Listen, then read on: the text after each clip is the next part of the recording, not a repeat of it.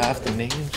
I know, yeah. So this could be a tough one. I just like the concept of it, how it's like kind of a long time ago with dragons and all that.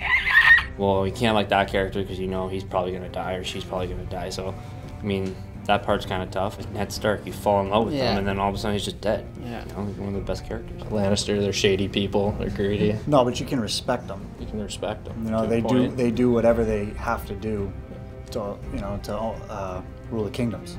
They're not bad at it. They're not bad. But I don't like them. I don't like them. You know, they're kind of the rich people. They just want everything. They always want to be on the throne. So yeah, they're obviously the least favorite house in there. So they always pay their debts though, so you gotta respect that a little bit. I obviously cheer for the Starks. You know, they're hardworking people, and they fight for the right thing, and that's why I really like them.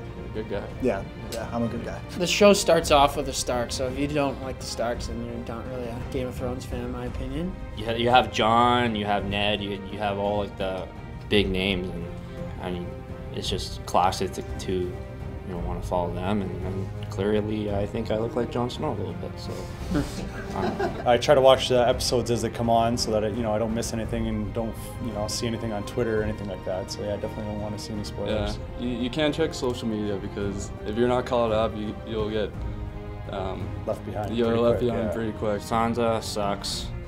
Cersei sucks. But who else? Oh, I like Brienne of Tarth. She is. She's kind of like a dark horse. Jon Snow and Khaleesi were hanging out, so they kind of. Yeah, so there's a lot of great scenes.